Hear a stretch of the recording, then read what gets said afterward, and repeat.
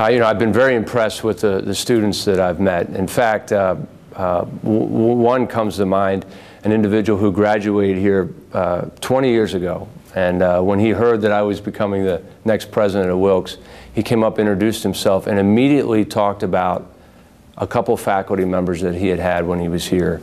And so it just highlighted for me the importance of that faculty-student mentoring that happens here at Wilkes. And the students don't forget that. And I think that that's something we need to continue to invest in here at Wilkes University. I'll tell you another thing that really impressed me at commencement this year. We had the representative of our graduate school speak.